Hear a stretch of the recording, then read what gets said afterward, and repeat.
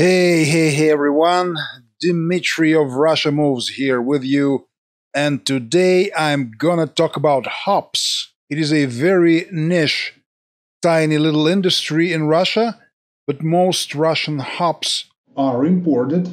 But there is some movement on this front as well. Russia is developing its agricultural capabilities very fast, so check out my website, talk to me, look at me, I'm here. Why move to Russia, what we offer and everything, so the link is in the description below. But it's easy to find though, it's russiamove.com. So here we have a fresh little article on the hops initiative. It says here, Russian-Czech company will be growing hops in Voronezh region. So here's European Russia, here's Voronezh.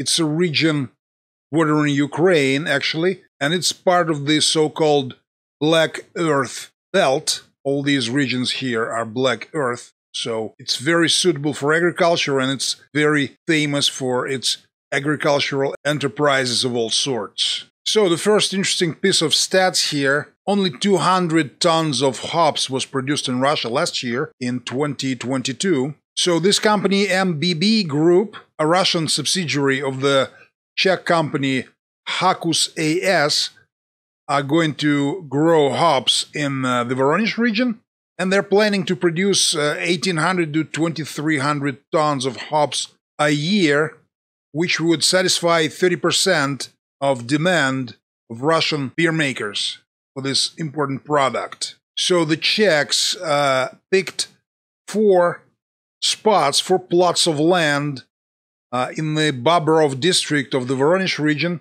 each 320 hectares in size. It appears that this region fits the profile of the plants that this company is going to grow in terms of soils and climate. But I should add for myself that Ivanovo region is also very good for growing hops. So they will plant 100 hectares in the fall of 2023 this year, and will be planting 240 hectares a year in the future. And the seeds will be delivered from the Czech Republic and Germany. They're planning to invest from 700 million to 1.2 billion rubles a year for the next 6 years.